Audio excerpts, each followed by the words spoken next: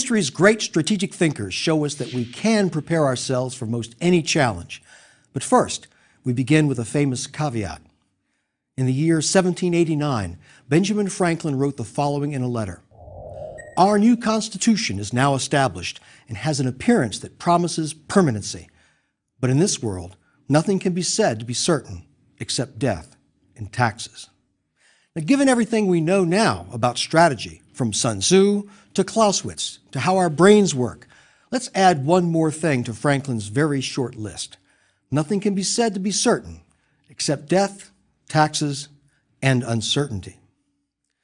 Uncertainty plagues us. It's everywhere, in our professional lives and in our personal lives. It's tough to read the signals coming in, whether from other persons in close relationships, to our coworkers, to our seniors and subordinates, to our competitors in other firms, on other teams. Throughout these lectures, we have emphasized this battle with uncertainty about the future and how to deal with it. But the measure of our success is not whether we can predict the future. It's how prudently we prepare for it. It's how we coolly disaggregate the churning morass of possibilities that cascade on us and make us want to throw up our hands in frustration. We cannot predict the future, not even our own future. But we've seen that we really don't need to.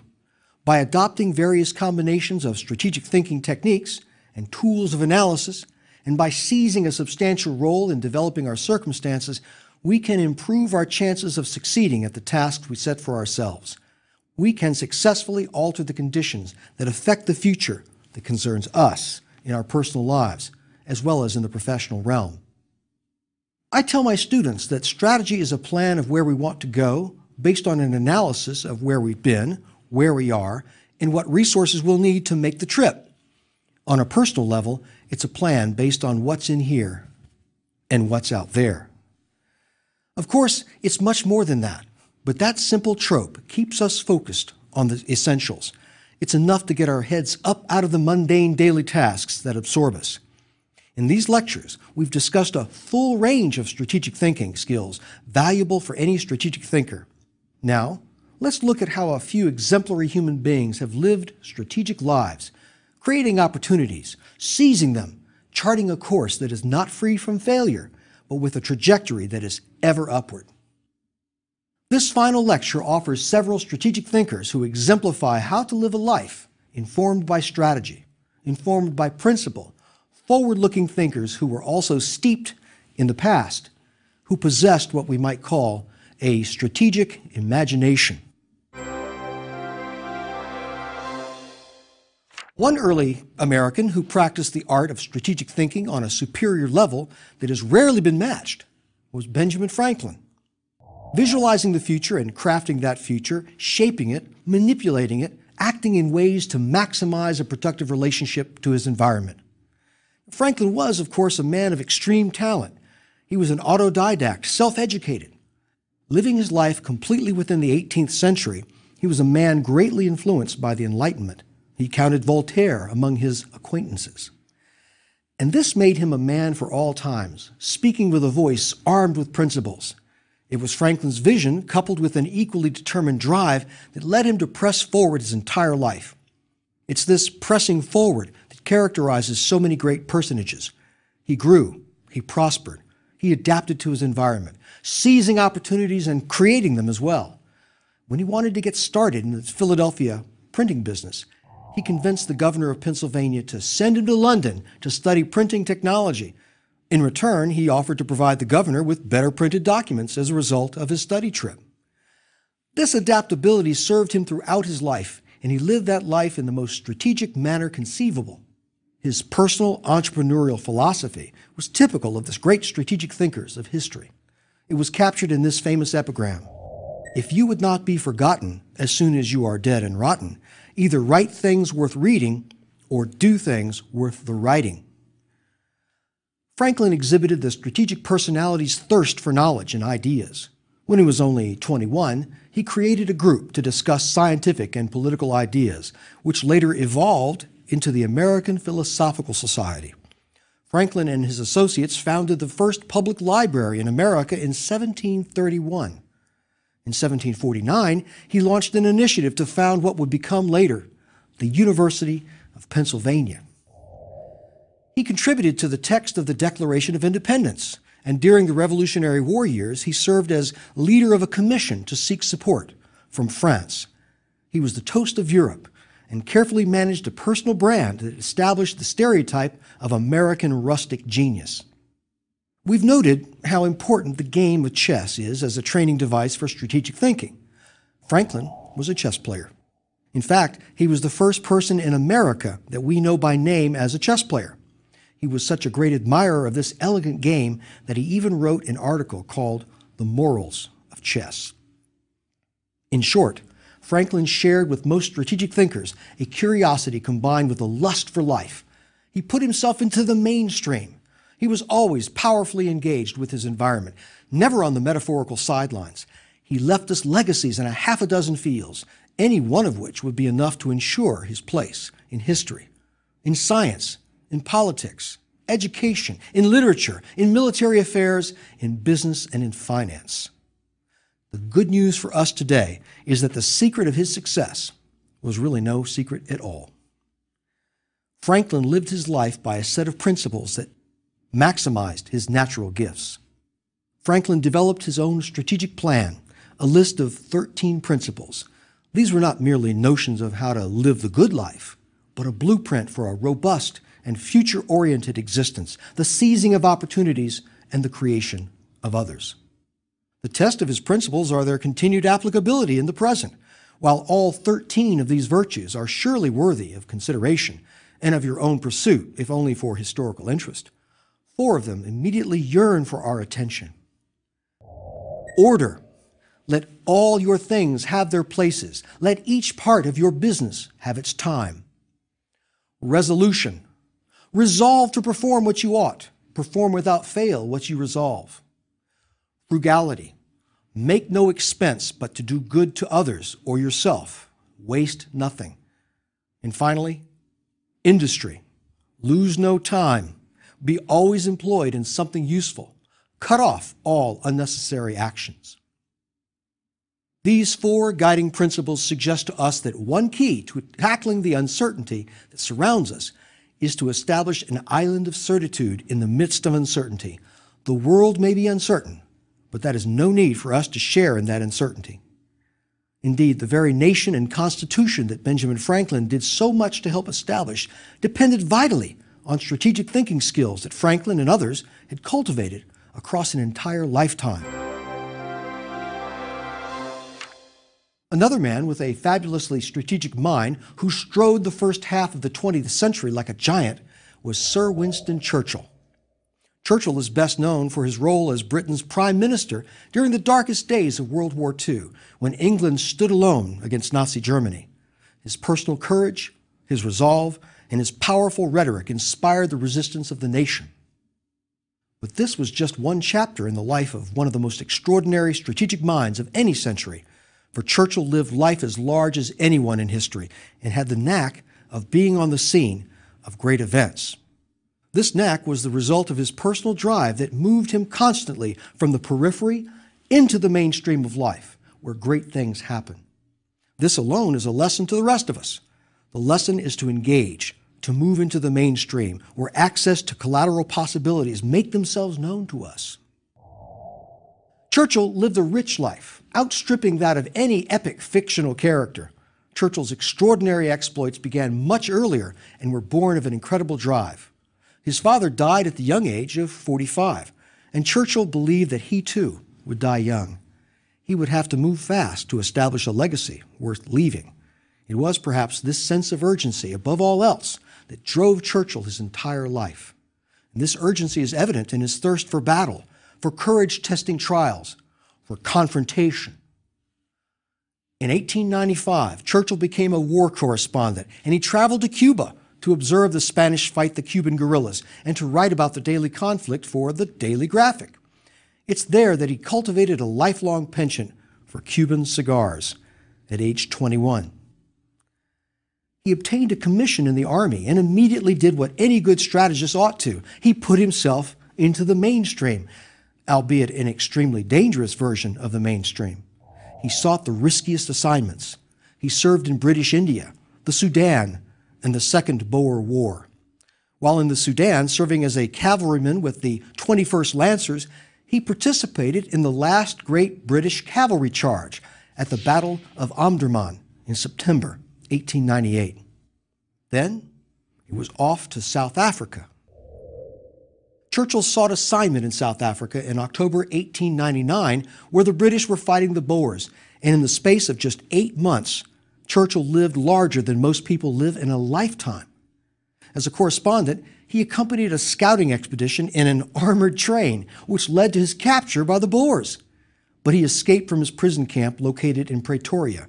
He immediately rejoined the British Army, and as a commissioned officer in the South African Light Horse, he helped to relieve the British at the siege of Ladysmith and then capture the city of Pretoria.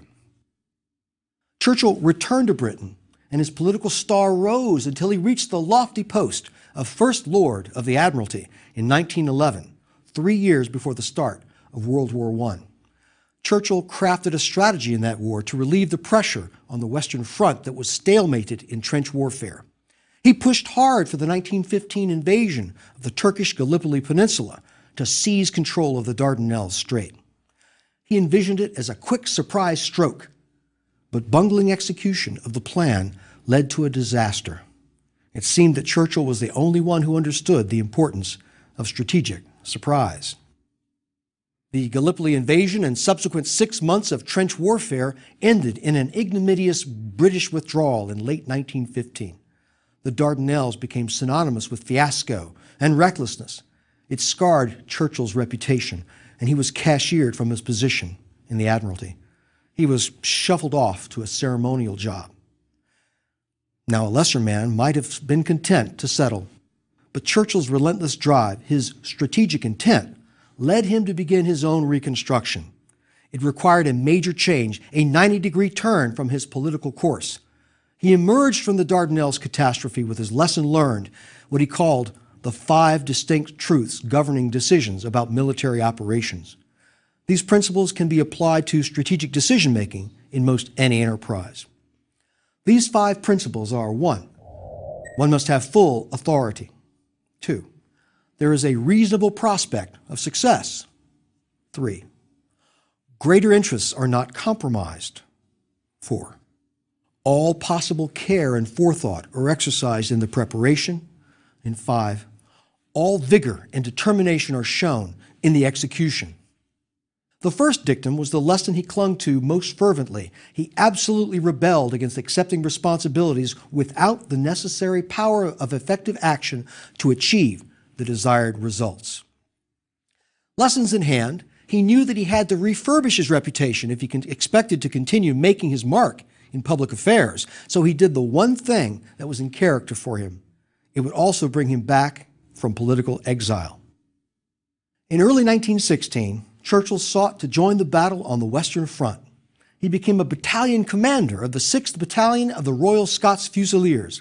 His time at the front was brief, but he earned the respect of his officers and men.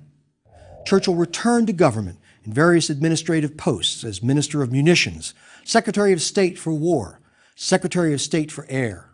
After the war, Churchill served as Chancellor of the Exchequer in the Conservative government of 1924 to 29. And then, with that uncanny knack for being on the scene of great events, he traveled to the United States on a speaking tour at a critical time in history. He took his one and only trip to Wall Street to visit the New York Stock Exchange. He was in the gallery on the morning of Thursday, October 24th, 1929, when the New York stock market went into free fall. He had come to see how his American investments were faring. Not very well, it seems. Through the 1930s, Winston thought, and he wrote, and he engaged at the periphery of politics so as to prepare for an eventual comeback, until on May 10th, 1940, he became Prime Minister, even as France teetered on the brink of defeat and the Battle of Britain was soon to commence. He guided Britain through 4 years of war, and in that time he earned a reputation as a crafty leader, enamored of surprise and of deception. He relished that he was privy to the most secret transmissions of the German enemy through the magic of the ultra-secret, the decoding of secret enemy radio traffic.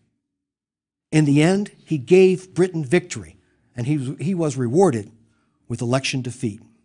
The British people thought that their wartime leader wasn't the man to lead them in the subsequent peace. And it seemed, finally, the end to an amazing political, military, administrative, and journalistic career that had spanned 5 decades. For most larger-than-life characters, guiding his country through the greatest crisis in its history would have been more than enough. But there seemed no end to Sir Winston's resilience. He again became Prime Minister in 1951. It seemed that he would finally leave politics on his own terms, and he ultimately did when he retired in 1955. Throughout his life, Winston Churchill sought adventure. A more sober way of looking at it was his desire to place himself in the mainstream of events, where adventures are launched, where opportunities abound, where there is more to life than simple mundane things that just happen to you. He never settled for the tributaries of life, where every day is like every other day. It's no coincidence that he shared with Benjamin Franklin a passion for study. Churchill absorbed information voraciously. He deliberated intensely. He especially valued history, the wisdom of the ages, as an indispensable guide for the future. In Churchill's words, "The longer you look back, the farther you can look forward." Churchill's universal embrace of the past as prologue is what catalyzed his decision-making. The British historian Sir John H. Plumb characterized Churchill's historical imagination this way. History, for Churchill, was not a subject like geography or mathematics. It was a part of his temperament. It permeated everything he touched, and it was the mainspring of his politics and the secret of his immense mastery. History, learning, accumulated experience all served as the expanding platform from which thinkers like Franklin and Churchill would launch their grand notions. It allowed them to confront reality. Confronting reality is a Churchillian way of doing business. He recognized that simply having a good idea just isn't good enough, not by any stretch. It takes imagination, sure, but it also takes boldness, decisiveness, and relentless follow-through. Don't think that the opposition rolled over for Winston Churchill just because he was Churchill. Churchill himself offered blood, toil, sweat, and tears in all of his ventures. During the World War I period, he wrote this: "Most great exploits have to be conducted under conditions of peculiar difficulty and discouragement. How easy to do nothing, how hard to achieve anything. There are plenty of good ideas if only they can be backed with power and brought into reality." These were extraordinary people who lived during interesting times. These were men who chose to be great by their thinking, their actions. We read about them because they were strategic thinkers who confronted reality, wrestled with it, and, if not always victorious, came out on top more often than not. We're all capable of shaping destinies in like fashion, perhaps not the destinies of nations, but surely our own, and perhaps the destiny of our own company. How do we do this? By seeing, and by thinking, and by planning. Boldness, decisiveness, and relentless follow-through. Now, there's a pattern here, and the great strategic thinkers of history anticipate this pattern. Think of Churchill's remark about how difficult it is to get things done. How easy to do nothing, how hard to achieve anything.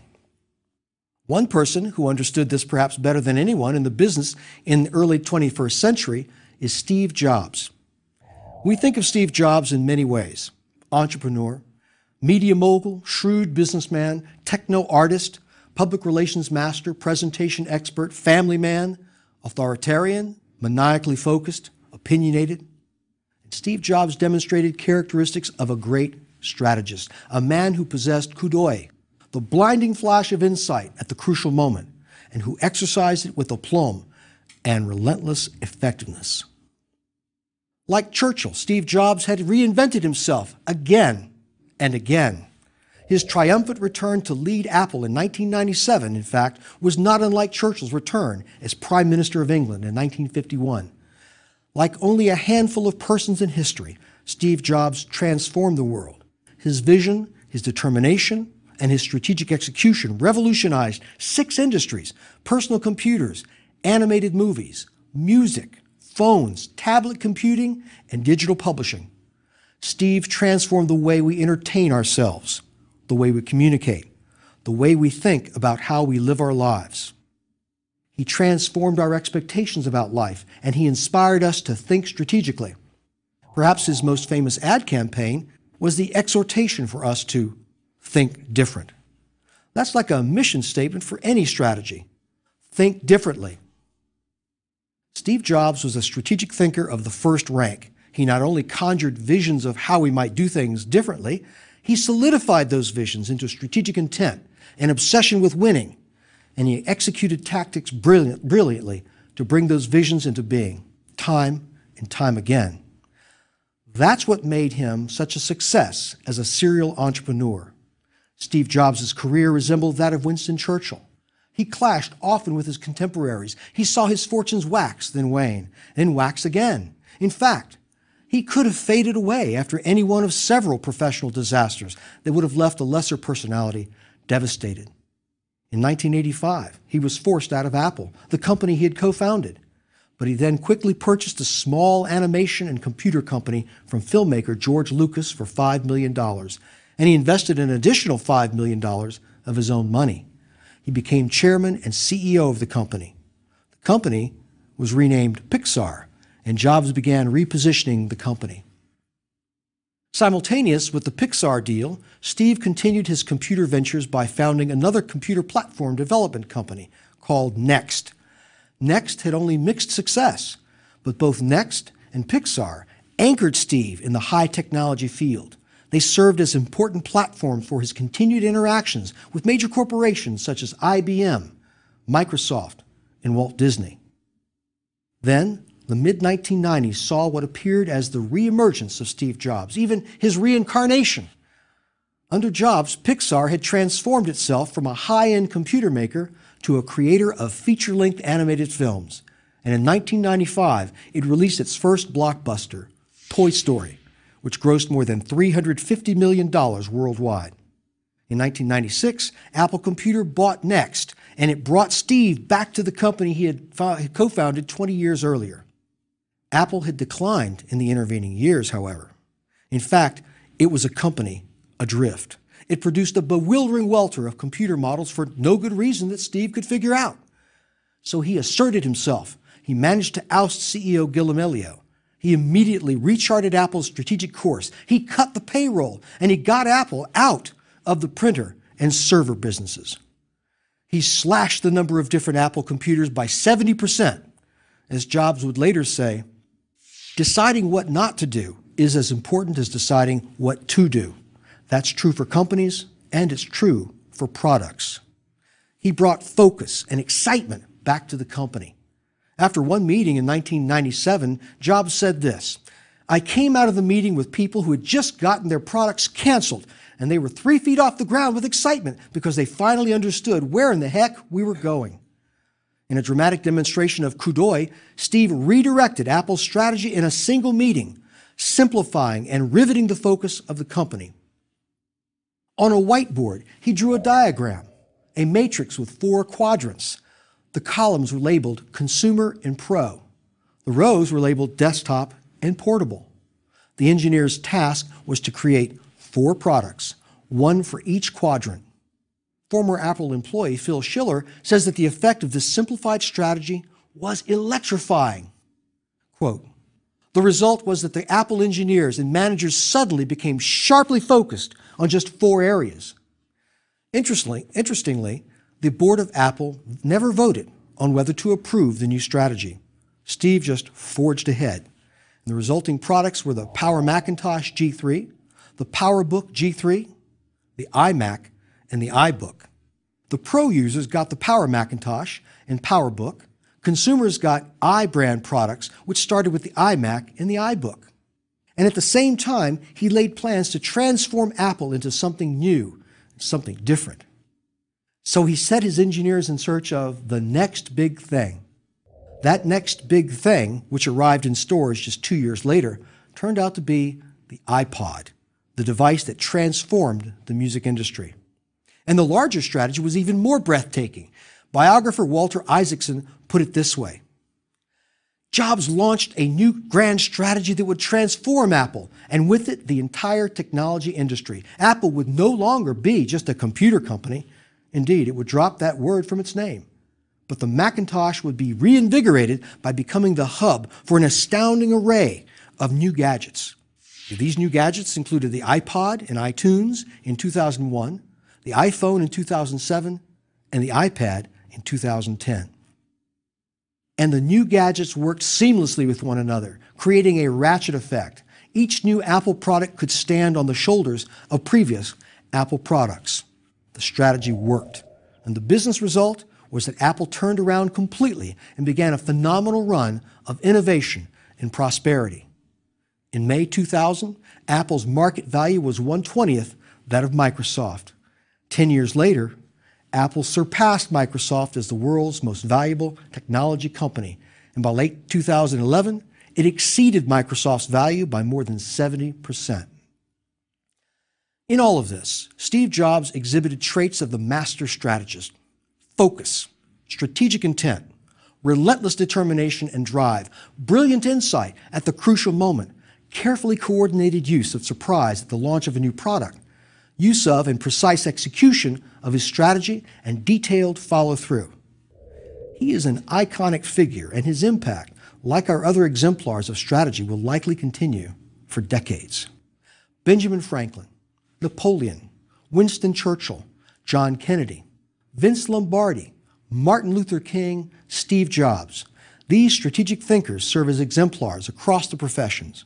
They demonstrate the power of a great strategy, well executed in the face of titanic challenges. In the end, what does it mean to be a strategic thinker? It means extending the shadow of the future. It means pushing our horizon out. To broaden our sense of what that can mean, let's briefly consider one more figure, someone whose career suggests additional features about strategic living, features that may play an even larger role in the future. Born just a year before Steve Jobs, the media personality and producer Oprah Winfrey has forged a vivid personal brand and self-improvement mission that are even more omnivorous than those of the other figures we've considered.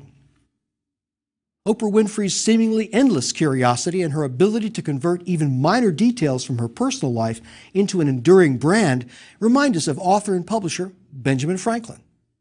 Oprah Winfrey has relentlessly voiced strategic intent in the mainstream of life's everyday battles. She has inspired millions, perhaps allowing a comparison or contrast with Winston Churchill. And just as Steve Jobs influenced tastes and preferences in technology for perhaps a generation to come, Oprah Winfrey has often shaped and influenced the American national dialogue on everything from books to entertainment, from politics to personal health care. You might regard these particular comparisons as exaggerated, but a strategic personality can thrive in virtually any field: politics, technology, science, entertainment, and so on. Moreover, consider this: the distance between us in our everyday lives and the greatest strategic minds is rarely as vast as we suppose. Those persons who are bold enough always have new realms for strategic endeavor. There's a quote from a famous poem that I like to recall in my own life as I grapple with the same variables that nettle us all. It isn't the burdens of today that drive men mad, but rather regret over yesterday and the fear of tomorrow. Regret and fear are twin thieves who would rob us of today. This quote from Robert J. Hastings reminds us that it's our attitude towards events that shapes how we deal with them. Strategic thinking skills cultivate an attitude capable of meeting those events. Becoming a strategic thinker means shedding the doubts, the uncertainty. It means mining the past for insight on the present so that we can embrace the future. What we want to be 5 years from now, 10 years from now. This informs what we do today. It tells us how to move our pieces on the great chessboard of life.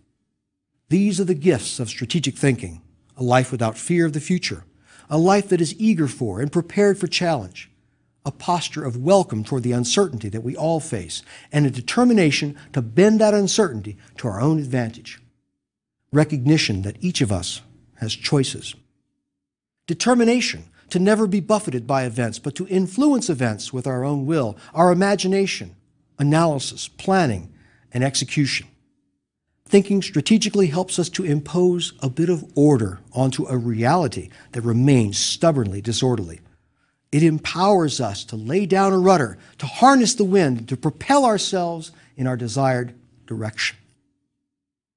The benefits of strategic thinking are many: increased productivity, work satisfaction, more predictability, less stress, greater efficiency, perhaps more victories than otherwise, and the achievement of our goals more often than not.